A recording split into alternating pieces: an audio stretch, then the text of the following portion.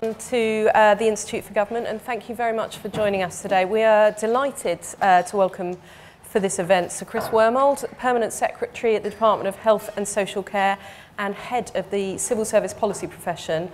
And we're very grateful to Oracle for sponsoring this series of events. Just briefly, housekeeping: if any fire alarms go off, do follow any members of staff or the signs which are there on your way out. Now, the Institute for Government have a long-standing interest in the policy profession and in the wider functional agenda and in the quality of policy making, of course, in Whitehall. We've written extensively about how to improve policy making. In September 2017, we also published Professionalising Whitehall, which was our stocktake of the Civil Service's ongoing efforts to professionalise some of these key activities, not just obviously policy making, but also project delivery, financial management.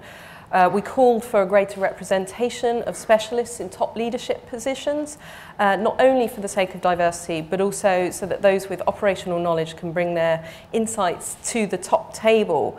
And this is the final in our series on professionalising the civil service that Oracle have kindly sponsored. And we're very pleased to be finishing it with Sir Chris, who will speak in a few moments. But first, we will hear from Nick Jackson, who is Director, Finance and Performance Innovation at Oracle. Good afternoon, everybody. Thank you. And it's with delight and pleasure that I welcome to this, the last in the series, as Catherine said, of the last 2.5 years. I think we've been working with IFG around the subject of professionalising Whitehall, particularly, I guess, focused on previously around finance and HR and procurement, and latterly picking up the operational delivery profession with John Thompson, and today, great to be working on the policy side.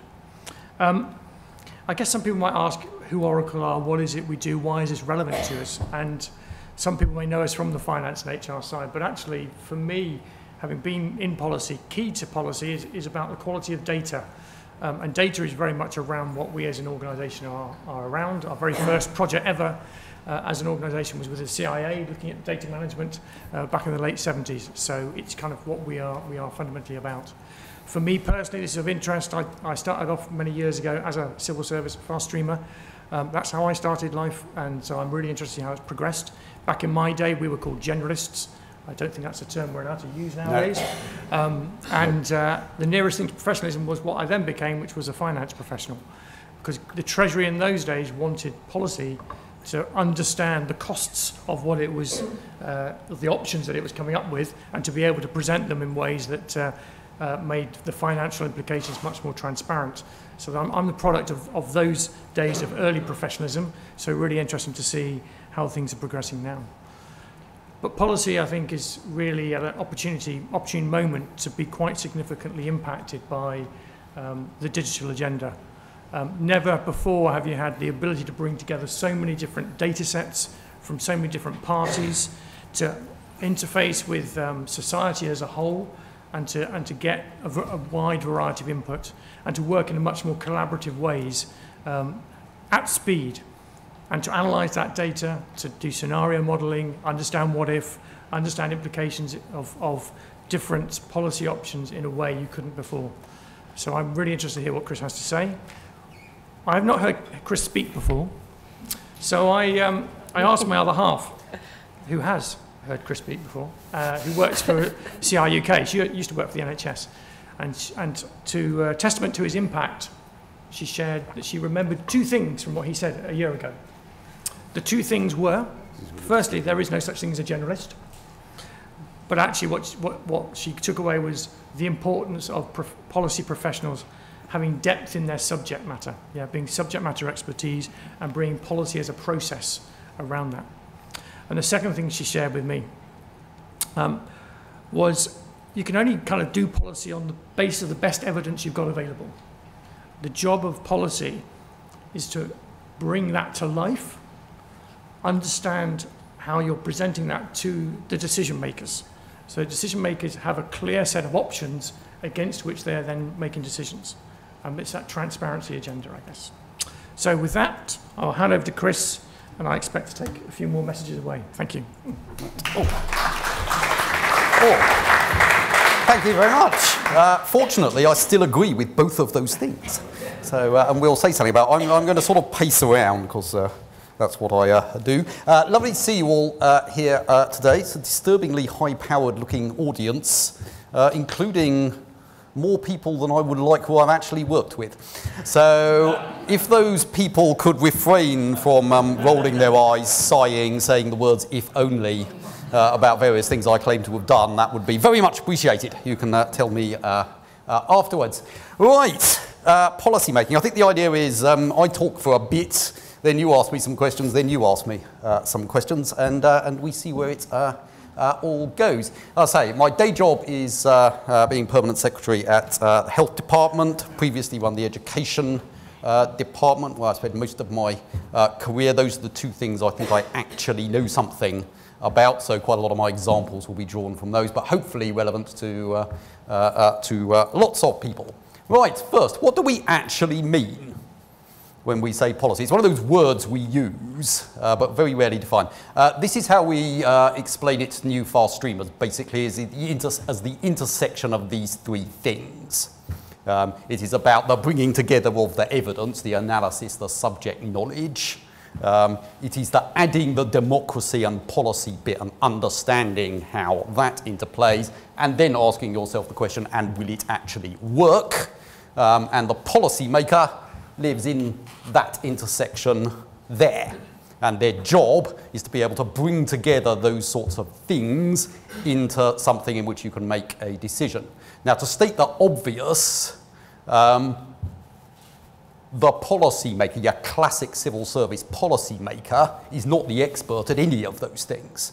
There are other people who are more expert. There are statisticians, there are economists, there are people who understand delivery, the commercial people, etc., politicians or that, who understand each of those things. What the policy maker brings to the party is exactly as you've just described. It's that ability, can we bring that together, weigh up those competing types of information, and say public value lives there, in this set of things. So that's how we describe it. And I think it's a pretty good definition. And actually coming back to the where do we add value, it's in that centre bit, is really important to all this. So who are we?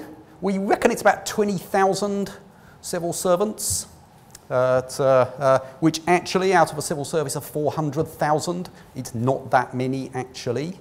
The vast majority of the civil service works in John Thompson's bit of actually delivering public services. We think we're about 20,000. Now, of course, we are categorically not actually a profession. We're not a profession in the sense that in my day job, any of the professions would recognise there is no entry barrier. There's no licence to make policy. Very important, there never is one. We do not want an elite cadre of policymakers. You want lots and lots of people contributing to policies. We don't want to be like law or medicine and accountancy. You can only do it if you've got a qualification. But we do want professional standards, as it were. So in terms of what are the disciplines, do we train policymakers properly? Do we have policy-making techniques? Do we know if our policy-making is any good? We want to be as good as that as any other profession, but without the professional barrier bit. And what we focus on, press the button too soon, is the question of how do we advise well on policy? How do we train and develop policymakers? Not policy decisions and the substance of policy. This again is very important. It is not our job to say a particular policy is good and bad. Right? That is rightly for ministers, for public debate, for manifestos. No, so what is the substance of policy is a matter for public debate and democracy and parliament and all that. The question for us as policy makers is how do we provide good advice? Yes, and how do we tell if we're providing good advice? That's extremely important. I mean, obviously, the substance of policy gets debated a lot in the media, in Parliament, at committee hearings, and etc. The questions of how do we do it, debated much less. So that's what we think we bring to the party as a professional thing. And we're not bad at it. So this is the Insize, I think this one was published this morning, wasn't it? IFG's involved, isn't it? But it's IFG, Blavatnik. These are the best rankings we have on policy making. They're not brilliant yet. This is only the second time they've ever done them. The evidence base of this, it's probably a little shaky. But in terms of what we have, we actually think we're pretty good. Clearly, Finland and Denmark are beating us at the moment, so we'll have to do a bit more to find out what they're doing. But anyway, and it breaks down rather more. Actually, the UK apparently came top overall as a civil service. But anyway, but just in the policy-making bit, it works a bit like this. So we're very strong in some areas and other areas, particularly how we work with agencies there. Sorry if you can't read this, but anyway, we're weak. It gives us some sort of basis to say we've always thought we're quite good at policy making.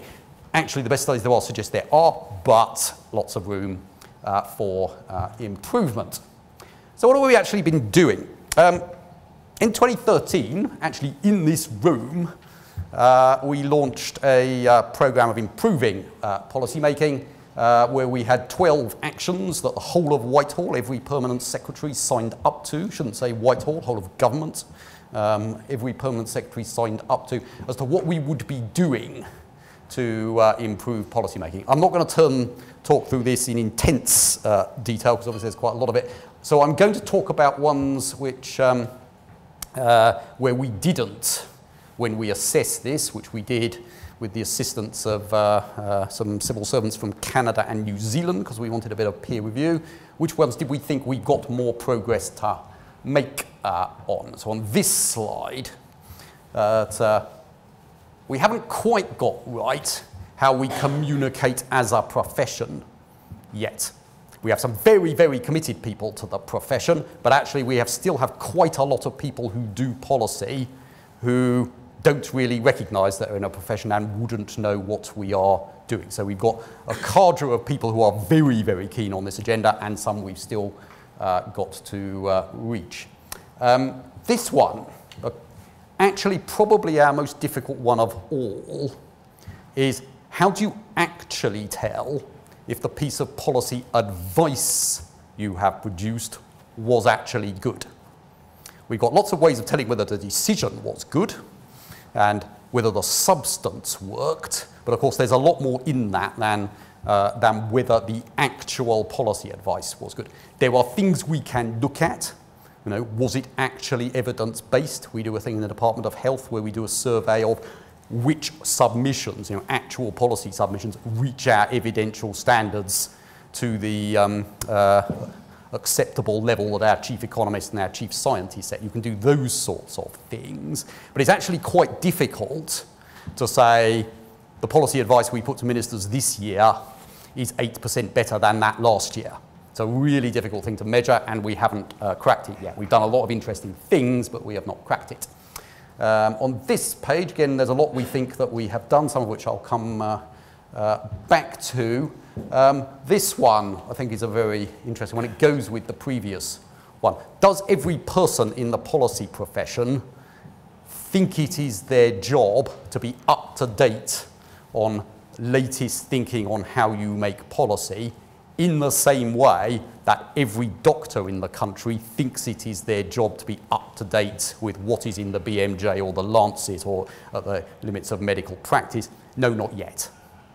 Some do, some don't. Work in progress, but I don't think we've quite got the culture yet. Well, indeed, this is what our peer reviewing said, the same as those professions that we would measure ourselves against on that one.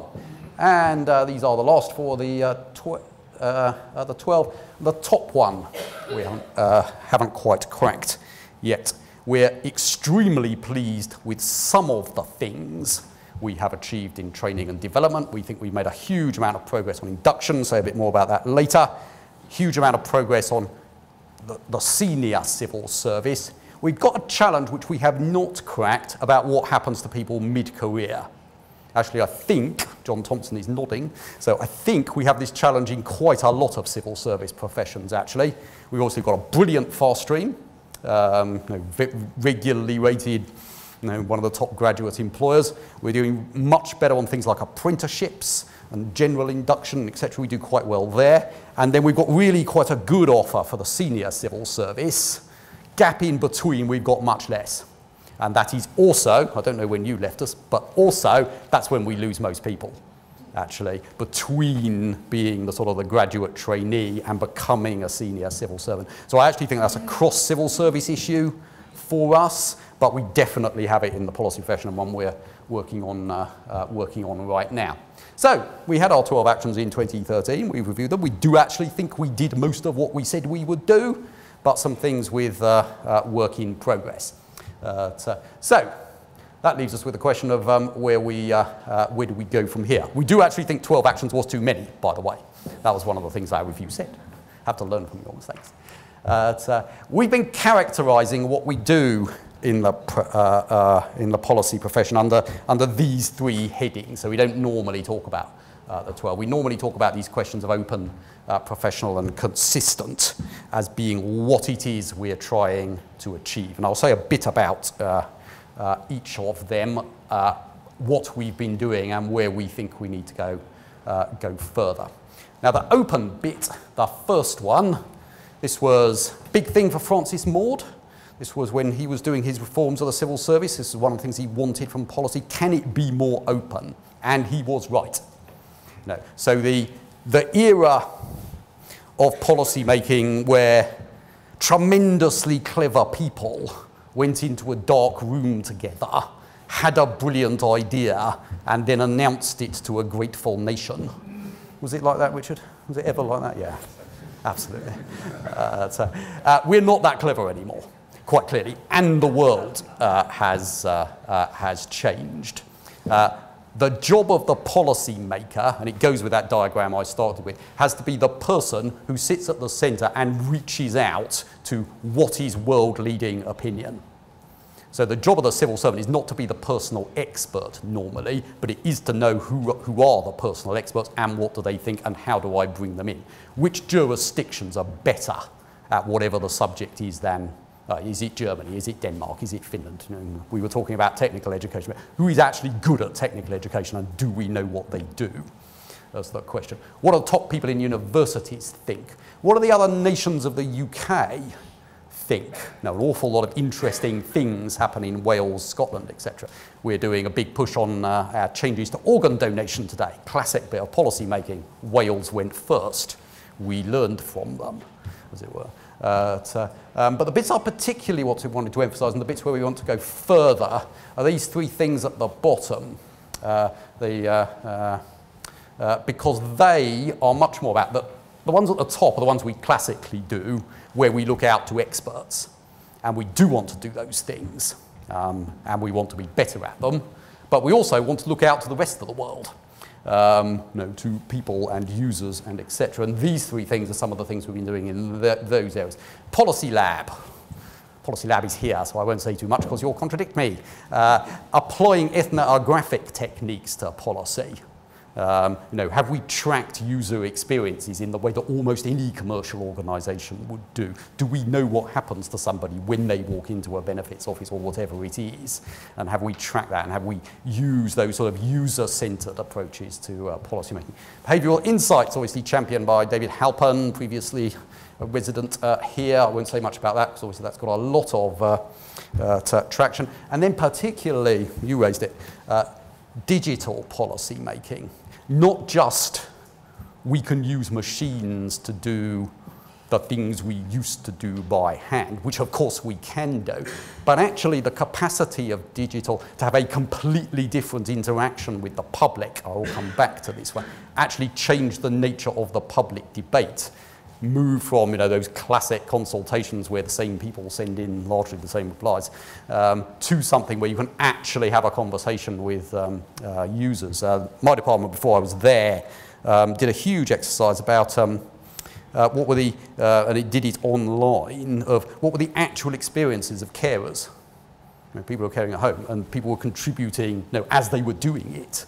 And of course that is so different from holding a consultation meeting or asking the representative groups. You want to do all those things, but actually digital opens up not just doing things more efficiently, but actually a completely different relationship with the world, as it were. So those three areas are the things I think, and related are things where we want to go much further. We want to continue doing all these sort of classic things of other experts, but also that how do we make our policy making much more grounded in what individuals do. So that's the open bit. The professional bit, someone in the other room really objected to something I've just said and threw something at the screen. So the professional bit is, this is how do we train people, basically. And as I say, I've said a bit about this already. We're very pleased with what we have done on the induction side. We just started our apprenticeship program, very popular. Lots of people want to do it, a new route into policy making with proper training and a qualification that we're doing. At the other end, we have our, what we believe, Richard, I think to be, we've got some people, is the LSE here? I think they might be. We believe to be the only joint venture Masters in Public Policy between a university and a civil service that we run with the LSE, which we send 30 people a year on, has tremendous feedback, to which we do at SCS level. And as I say, the bit we want to go further on is this middle bit, where we have a series of things, each of which is quite high quality, but could we say we've got the right offer for your grade 7 principal, whatever they're called at the moment, policy maker? No, we haven't quite. So that's the bit we want to go further on. So that's the professional bit. And then the consistent bit. Now, when I talk to ministers of, actually, I've worked for senior ministers of all 3 recent parties of government, this is their biggest complaint. Don't know what, we've got some ex-ministers in the room, don't know, and some ex-special advisors in the room, but I don't know if you agree, but what a lot of our feedback is from ministers is the best advice is brilliant, it's fantastic, it's as good as you get from Goldman's or anyone, wonderful, but it's not all like that. And actually the gap between the really good and the not is quite high, and indeed I've had some ministers say to me, there is no middle ground, that they've never read a moderate piece of policy advice. It's either been, yeah, this is what I want, or I don't want to read it, I want somebody else. Very little in the middle, actually. Now, that is a challenge for us. Now, how are we going to be consistent in our policy making in the same way that if we go to Goldman's, you expect a Goldman standard piece of advice, or if you go to your lawyers, you expect, or if you go to your doctor, you expect something that meets professional standards. This consistency question, I think, is a really big one for us. Lots of things we're doing, policy tests and standards and policy making techniques, but it is really hard because every piece of policy making is different. Policy making in health is actually different from transport or different from MOD. You can't just standardise the process and say that's fine now, as it were. But that question of how we continually challenge ourselves is every single piece of policy advice in that category of, yeah, it's fantastic. That's what we're trying to achieve there. And we pulled it all together into this, which we're also very pleased with. Which is, I think, the first time we have ever attempted to create professional standards for policymakers. So we did a big exercise across the policy profession to actually try and identify what are the actual things a policymaker should know about when they make policy. Not be an expert in, clearly, because you couldn't be, but at the level of I know when to ask an expert, I know what question to ask, I understand the answer, and I know how to build that answer into my policy making. So, I've done my MBA economics. No one's ever going to ask me to do a piece of economic analysis. My ex-chief economist over there is shaking his head slightly too vigorously. But I did expect to know what question to ask Tim Leunig, to understand the answer, and to be able to trade that against other things, as it were. So I expected a level of knowledge at that level. Now, we would expect most policymakers to have that level of knowledge in all these categories. Maybe be an expert in one or two, but have a working knowledge to be able to have a conversation with a statistician, to know how Parliament works, to know your own subject area, know who's the expert in your subject area in all these things. And the idea is that it gives people who are starting out on a policy-making career, or even halfway through it, a sort of roadmap of which of these things do I reach that standard in? Could I have that conversation with an economist? Yes. Actually, though, am I really good at horizon scanning? Most people are not. Okay, that's something I need to develop. That's something I need to be better at. So the idea is we give people a roadmap of how would you develop yourself, and actually how would you construct a team. You know, if you're creating a team to make policy, well, you probably want all of these skills somewhere, or most of them. And we then try and base all our training and development on this picture. Also, can we use it for induction? Can we use it for performance? Can we use it for promotion? All those sorts of things. Opens up all sorts of things. But we designed it as a training and development thing, and we're trying it out in lots of departments right now. So we'll see how it works. The other big thing, and this is something the Cabinet Secretary, how am I doing on time? I'm okay for 5 minutes. This is something the Cabinet Secretary is very, very keen on, is this question of how do we join up better. He has this thing drawn from his national security experience about the fusion doctrine, some of you will have heard of. Can you apply the same sorts of principles to some of these types of issue that don't fit easily into a departmental silo? There are some very good things about departmental silos. You get focus on all that, but there are also some very bad things. You know, if we're going to do sustainability, it's not going to be a single department that delivers it. Well, how do we join up? How do we fuse in the fusion doctrine everything we do around sustainability into a coherent system, as opposed to lots of departments doing different things? So the policy profession will need to step up to that completely correct challenge, that if you look at what are the policy problems we have not solved, they are very frequently these big cross-cutting things where it's not obvious whose job it is to solve, as it were. And I think that is one of the big coming policy challenges and something we have to be better at. And as a result, we are doing, now we've basically finished the 12 actions within the policy profession, we are doing a formal review, actually, with different people leading it, of where do we want the policy profession to go next, under those sorts of categories, and how are we going to pick up. We're quite good at individual pieces of policy, we're quite probably better than we should be at crisis management, all those sorts of things, but how are we going to do those like wicked problems that we've never solved, despite people with huge brains having been focused on them for decades. So that's what we're doing around there. I'm nearly there. We will continue to focus on a lot of the things we've been doing already, most of which I've talked about already. I haven't mentioned this one, which is very important to us.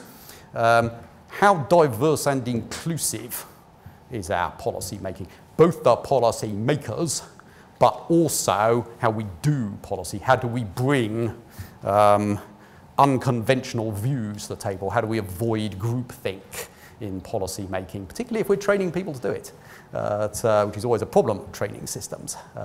So we want to address those diversity and inclusion questions from all those things.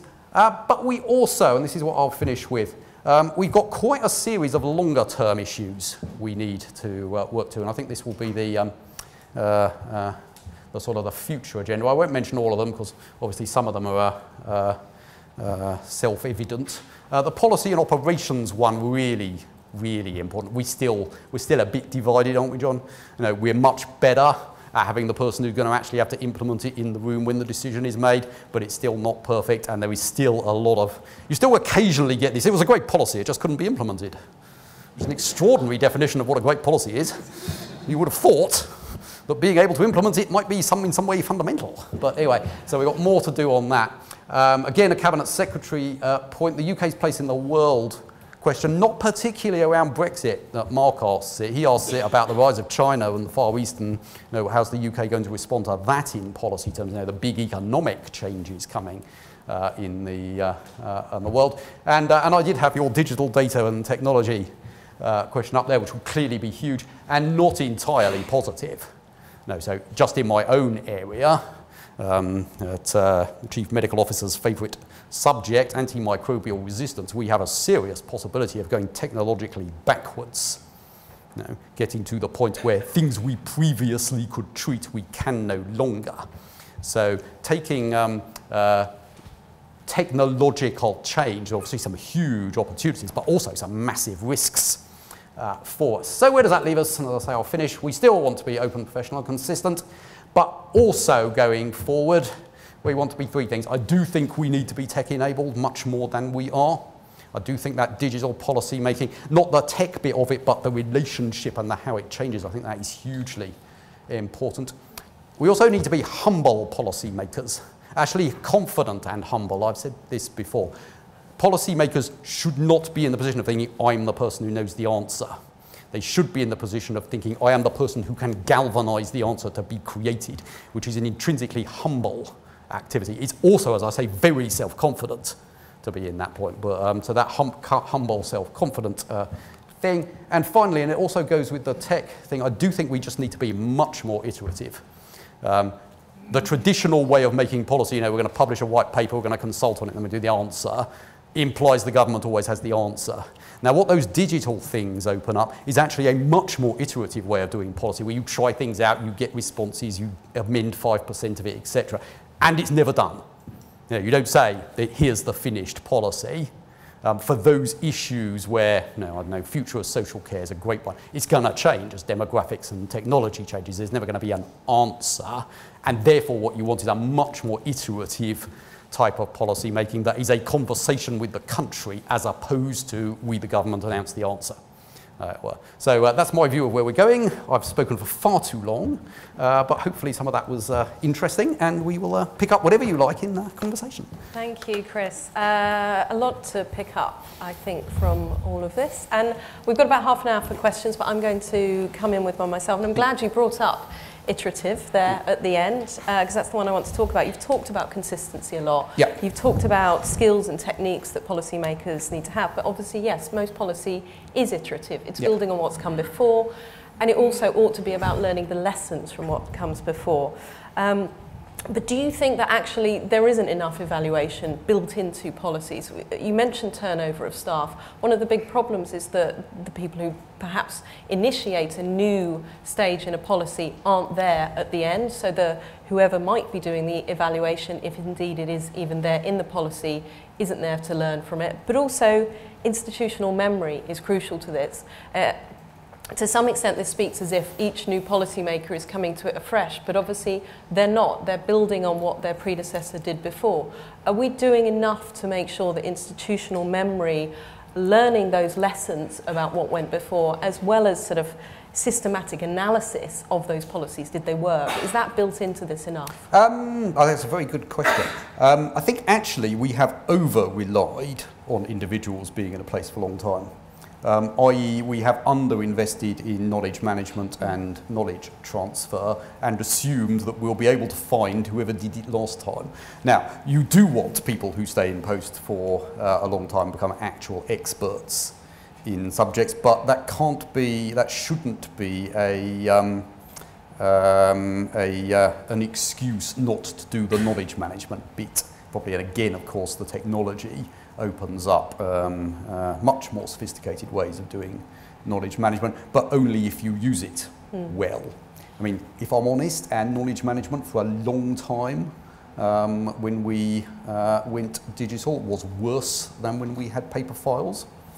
Because you really used to think about what you put on a file. Now, people now do again, but there's actually a period when the public record is much worse because what there is a load of emails, as it were, as opposed to someone whose job it was to create, you know, the auditable record of what happened. As I say, it's not like that now, but there was a period when actually the technology led us astray. So I think that's a very important thing. And then the evaluation thing, I think what we don't do is hardwire evaluation into everything we do from the outset. Now, there is a place for the sort of, right, here's the evaluation contract, but self-evaluating policies. So I did a study of school bureaucracy once. Everyone's done a study of school bureaucracy if you worked in education. This isn't a suck-up. We went to see Sainsbury's. Now, one of Sainsbury's rules was you're not allowed to introduce any system which doesn't create the data to evaluate how that system works as a mindset. Right? Where in government does that? Right? The operation of the system itself will create the data by which you evaluate. Now, obviously, we're very different from a supermarket and blah, blah, but that mindset of part of creating the policy in the first place is that it will create its own evaluation of itself. You know, it will generate the data that researchers can look at, that you can look at, and etc. That's not normally our mindset. Our mindset is normally, here's how to implement a policy. Right now, how are we going to evaluate it? And I do think that's, and I say there's a place for that, but it's the wrong way of thinking about it. So it comes into the technology bit, actually, that our ability, we need to be much more, we need to be much cleverer about creating the right data streams out of the operations of systems so that we can tell in real time whether those systems are working. Is it just technology, though? Because no, it's we've mindset. been talking about that. And is it not also culture that you're rewarding that? And you're not just rewarding getting the job done this time round? Yeah, and we had, as you probably couldn't read it, but evaluation is one of the blocks of things we think any policymaker should be able to understand. And as I say, you know, we are very different from a supermarket, but that mindset is replicable, and it's not really technology related. You know, if you're going into your thinking about your policy generation as if it doesn't self-evaluate itself, then it is a bad policy. That's a mindset change as opposed to I've got a clever box that does something. Yeah. Okay, I'm going to open it up to the floor. I've already got some hands up. I will ask you to say who you are, and I'll take some batches of 3. So start over there on the left with Tracy. And wait for the microphone. Tracy Brown from Sense About Science. We worked with the Institute for Government on creating the evidence transparency framework, and we've had 2 spot checks that we've conducted since. And there are lots of reasons why you would want to be transparent about the chain of reasoning, the assessments that led up to a policy, in terms of people being able to input, as your chart showed, people being able to input into the policy, see what was missing, internal transmission, historical memory. But actually the reason why we did that was because we felt it was important that people could engage with the policy-making process. And when I look at your circular chart there, and you're talking about digital and sort of looking at user experiences of the system, I feel that government still looks at the public as a service user, primarily, and is perhaps missing something with looking at the possibility for engagement in the policy process. And that can be very, very important sometimes. You know, midwives need to see what the rationale is for a vaccine. Farmers need not to have a conspiracy theory about DEFRA, etc. But I do worry that's missing. And it's also something very valuable for exactly what you're saying about evaluation and so on, because we found that, say, DWP, when explaining well the rationale, the chain of reasoning that led up to a policy, were far clearer about what they were going to evaluate. And so in terms of the actual process of their own thinking, it seemed to improve the more they internalised the public as an audience to the policy-making process, as the accountability structure a little bit, rather than just simply a service user. Right, thank you. Who is next? Over here on the right, and then at the back.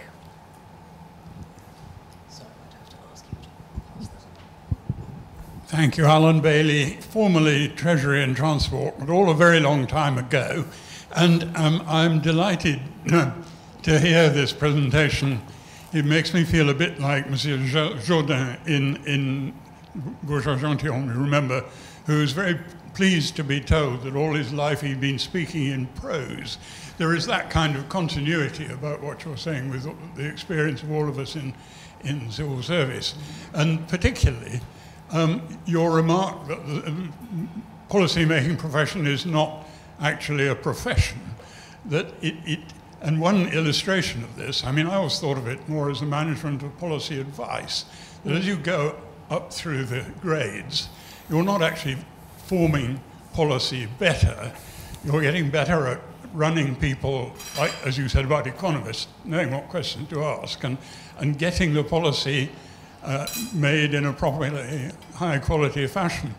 And all that seems to me familiar, except that, as you say, it's got more complicated, it's got more articulated, but also technologically complex, and we certainly didn't address these issues. And I think my question is, how on earth do you get people who are very busy managing policy advice in an environment where they're cutting back on numbers, confronting Brexit, to pay any attention to it at all?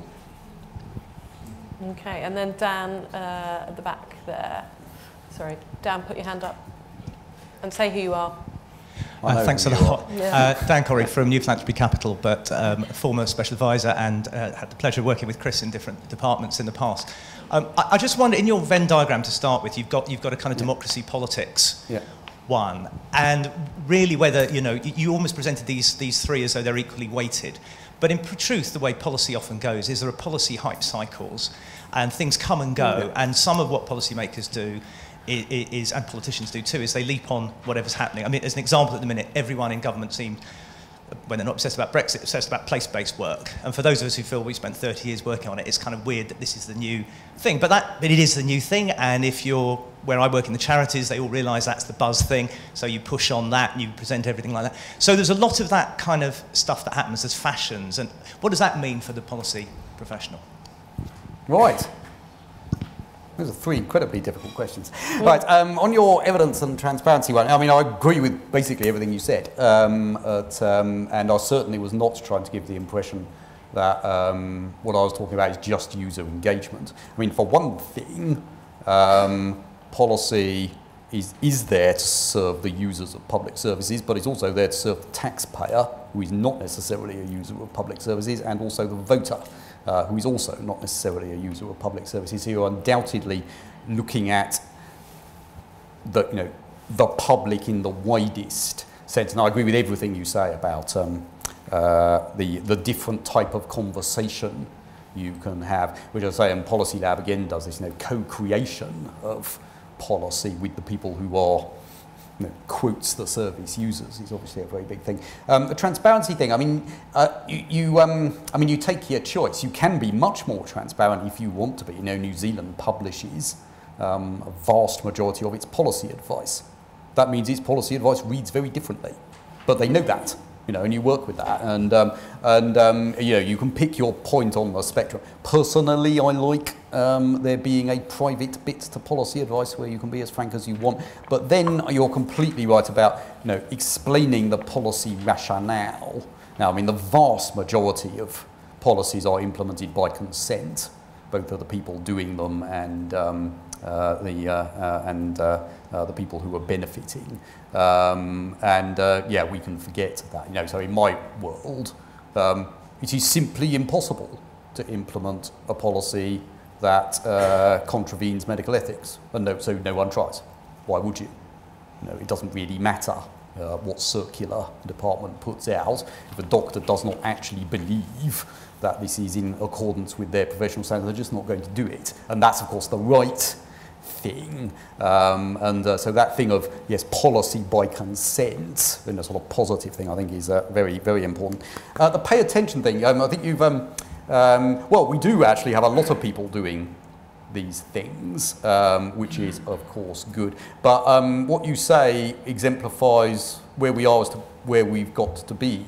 So to again take my medical examples, no doctor says I don't have time to be up to date with latest medical thinking. That is the same as saying I am not a competent doctor, as it were. No one would say it, as it were. And we want the policy profession to have the same sort of thing. That yes, of course you have lots of pressures, but being at the at the cutting edge of your profession, that is your responsibility that comes with your paycheck, in exactly the same way as an engineer would think that, or an economist, or whatever. But so you're right, but that is the challenge. And Dan, your one, yes. I mean, clearly that does happen, and at one level, it's of course right that it happens because the direction of policy ought to be directed by people who won elections and politicians and in line with public opinion, etc. And of course, policymakers need to understand all that and also take the opportunities when they come. That something or other, there's a chance to move something forward and the stars are aligned and all that. But also, in terms of the advice that we give, we also should to some extent ignore it. Now, whether politicians and others rightly decide that that is not the priority right now, fine, but our advice ought to be the honest, fearless, this is what we think. Obviously, it's up to you whether now is the moment to progress it, or etc. And it can also be a positive thing. So, as I say, the one the Department of Health is doing today, this is the policy plug. We're launching our campaign on changes to organ donation from an opt-out system to an opt-in system. When we were developing the policy around that, there's obviously a technical bit of is it the right thing to do? Can we actually do it? But there's a huge public opinion piece in that, and of course public opinion changes, and the policy cannot work unless it is in line with public opinion. So that can it be delivered, and is the time right for where society accepts that approach to organ donation, and not everyone does, and we have safeguards and etc. is right, is an intrinsic part of understanding whether your policy will work. So we shouldn't think. I mean, it's an extremely interesting debate. This, and it's not really party political, but it's deeply moral and ethical. There were very different opinions in public, amongst the public, about things that are well ingrained, like kidney transplants, heart transplants. People think very differently about hand transplants and face transplants, which are right at the cutting edge of technology, and we don't have the same policy for each of these things, because you have to be where public opinion is, as it were, as a way of, and it comes to the point about you can only implement by consent. Actually understanding the dynamics of the public debate is intrinsic to whether you can create a deliverable policy or not. So what you say definitely happens, but it's not always a bad thing. Okay, round two. Ooh, lots of hands. I'm going to go first to in the door. If there's anyone else in the other room who wants to come and ask a question as well, please do pop your head round the door. And then another person I've worked with. Yeah. Just to say, I'm not the door. I am Julian McRae from King's College London, but also an associate at the Institute for Government. And I was here in 2013, Chris, when you gave your original talk. And I just want to say it's really, really refreshing to have someone come back, have the same list up there, be open about what's worked, but also be really open about the remaining challenges and how to take that forward, and seeing this as a really long-term project. I think that's an excellent open attitude for the civil service to take. I wanted just to pick up on one of the things you talked about, engagement and reaching out beyond experts. And I was just wondering how far you thought that could go, and how far it can help us navigate some really, really difficult policy issues that have been around for a long time. And not just about government engaging with people, but supporting people to engage with each other, where they have different viewpoints, different backgrounds, to navigate themselves through some of the tricky arguments. So I'm thinking in terms of what happened in Ireland around the slightly more successful referendum, maybe at pulling people forward around abortion, where it was preceded by quite a long citizen assembly process, which teased out a lot of the emotive arguments and how they could be translated into practical policy, which actually created a democratic moment where it was helpful, as you were saying, for a society to realise they actually could get through what it had thought of as a stuck political issue for it. I just wonder, are there ways that the UK can move forward in that way? So taking engagement, not just we talk to them, but helping people to talk to each other and finding routes through. Okay, the gentleman here on the right, and then I'll come to another one here, and then I'll go to the back in a minute. Hi, my name's Matthew Trimming. I do a bit of advisory work to the Treasury and the Cabinet Office on digital, and a few other things.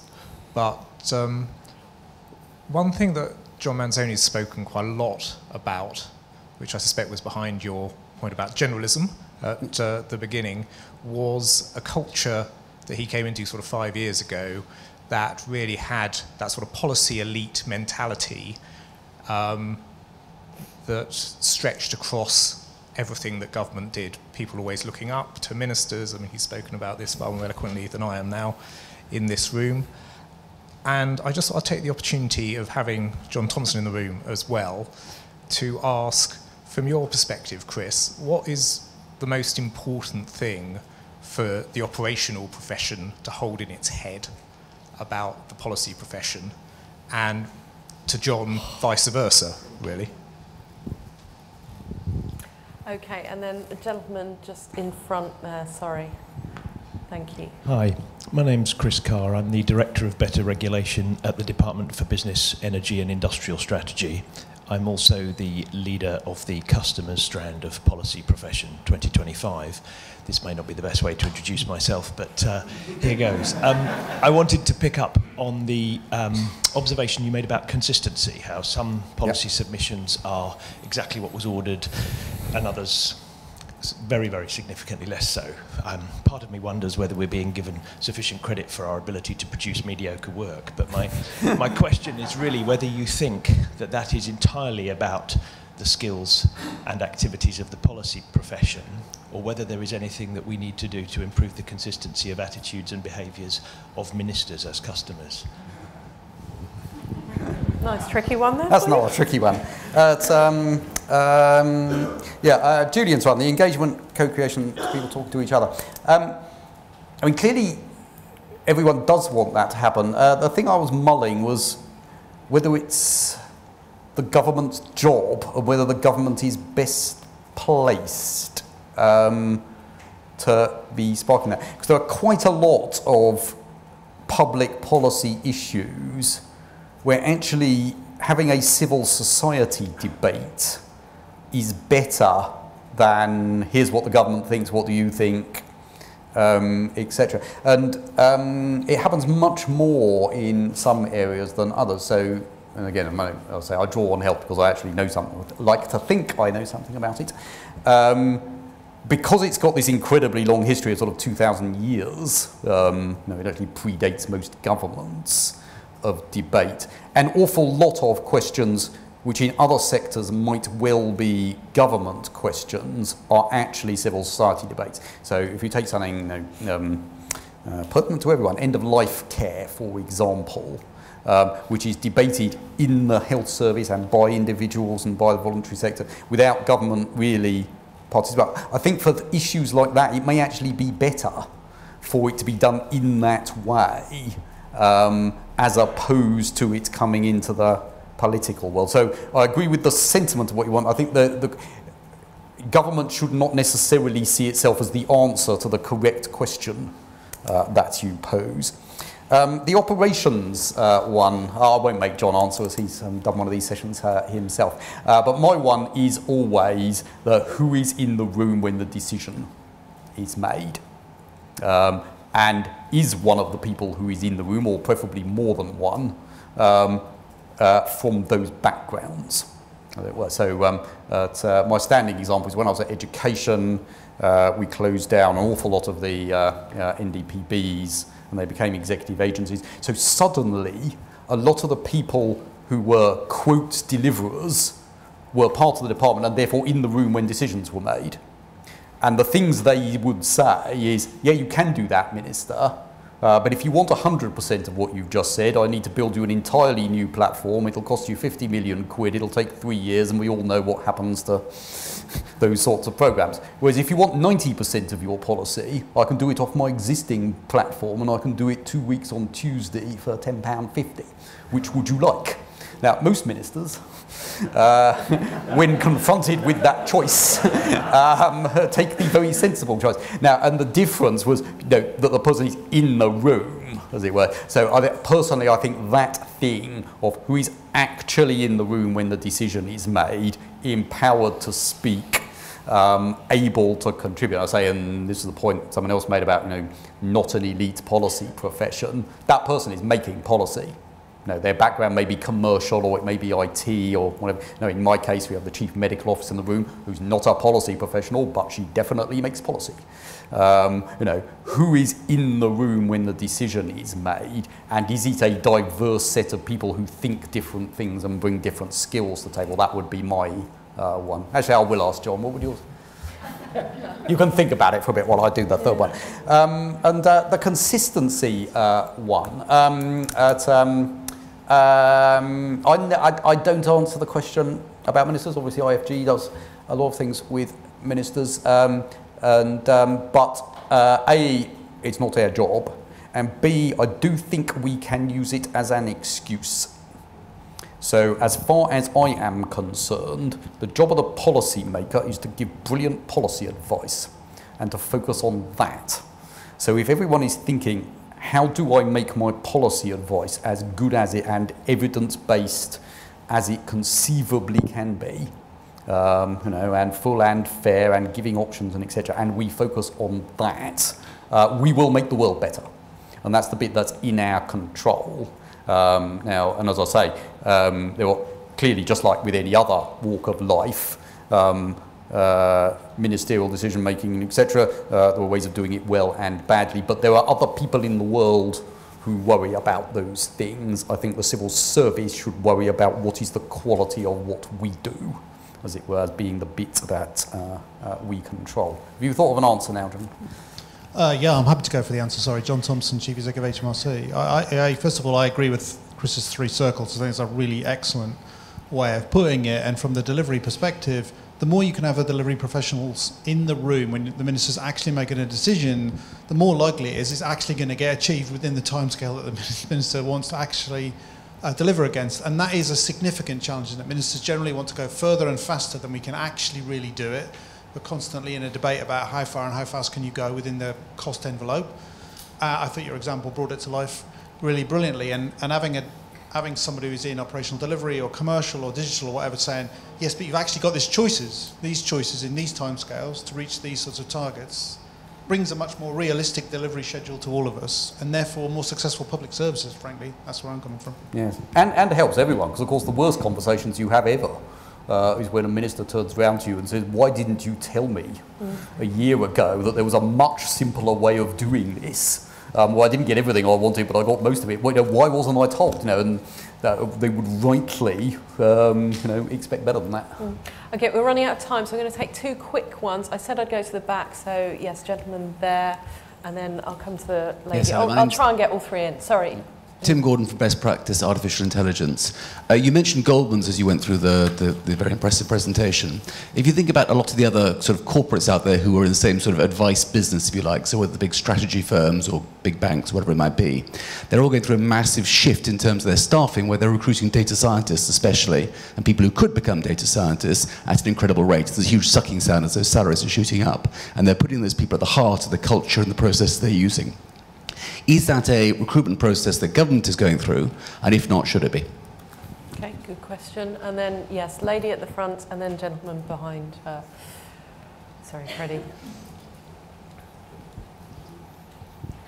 Hi, Penny Young, the House of Commons librarian. Can I probe you a bit on testing the quality of policy advice? You sort of said, oh, it's all quite difficult, isn't it? In terms of where you've got to, you've been quite candid, haven't standardised it, encouraged people to do it, some have, including tests of ministerial sort of satisfaction, and obviously that will only do part of it.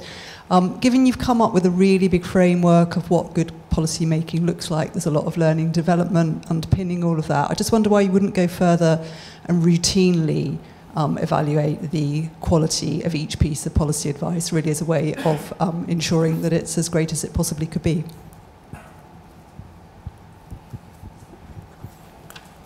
Hi, Alison McClellan, editor of the Health Service Journal. Hello, Chris. Of course, the great majority of policy as regards to the NHS is not made by civil servants. It's not even made by ministers. Yeah. It's made by public servants. I wonder if that's an approach you would recommend to other departments, and also how you manage the tension to keep the standards. And just a related question, if the standards and the way of working that you're now trying to put into place, if they had been existing in 2012, would the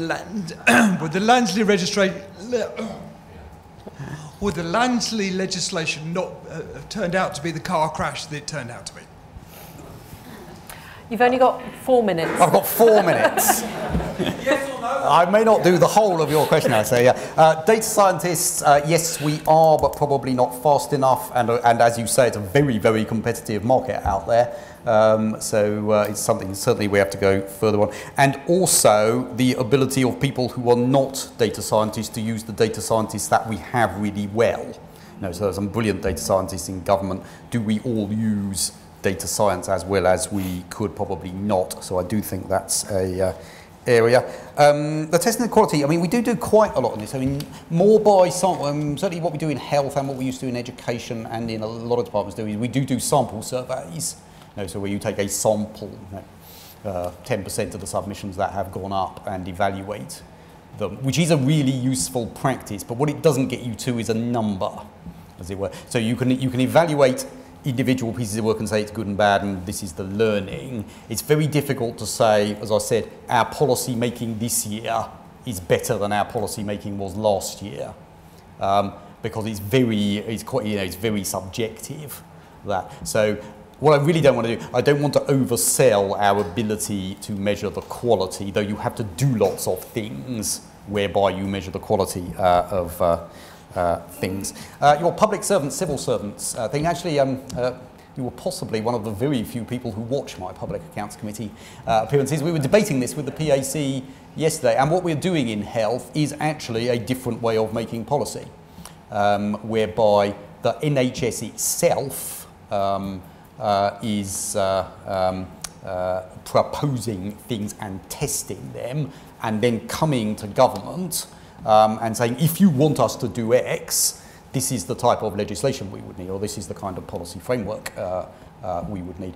I think that's a really powerful way of making policy, actually. Now, it won't surprise you that I'm not really going to answer your 2012 Act question. I was Director General for the Deputy Prime Minister at the time of the 2012 Act. I was a participant, and therefore I don't comment. But what I will say, and I've said in public before, of the model of making policy, and it comes back to the iterative policy thing, where you, and this is no comment on that Act specifically, but where you decide on a model, legislate for it, then deliver, and discover that it doesn't quite work how you wanted it to, but you now can't change because it's set in legislation, is not a great way to make policy. So what I and Simon Stevens and others are doing at the moment, let's say around the legislative process at the moment, the NHS is testing a whole range of things, see what works, and then legislate for that. Legislate for a model that you've tested somewhere and now know works, to having learned some things along the way, so that when you go to Parliament and say, I want powers and etc., which is of course a vital bit of the process, you're actually getting the model that you want, as opposed to the one you've drawn up but haven't implemented because you haven't passed your legislation. And I do think, and well, we will see if it works, it's a different way of doing it. I think it is a potentially very powerful way of making policy, because we do have this, there is a sort of dilemma here, and the NHS is, as you know, a perfect example of it, is it is right that government can only act in accordance with the legislation it passed and consent, and that the public knows what it's getting and etc., all the things that go into making a law. But you also need to be flexible enough to allow yourself to try some things out so that you know that what you're doing is working. And squaring that circle in how you make policy is always a challenge. And what we are trying out, as we were discussing with the Public Accounts Committee yesterday, is an attempt at doing that. And I do think it's a really, really interesting model, particularly in a sector where, as you say, if you've got a sector of 1.4 million people, of course a few civil servants and a few ministers are not taking every policy decision, and you wouldn't want them to. You want the person who understands the local area to take the decision, the person who's the specialist in the area, the person who's got the medical expertise. You want power at those sorts of levels, but then of course you do want overall ministerial responsibility, and for the voter and the public to know what they're getting and be able to hold us to account, as you of course assist us with, which we can finish with. Right, and on that, thank you, Chris. It's been a great opportunity to talk to you here today, and I'm sure you'll be pleased to know the Institute looks forward to continuing to watch what the policy profession do and offer its thoughts on how to improve further. And thank you all for coming today, and please join me in thanking Chris and thanking our sponsors, Oracle.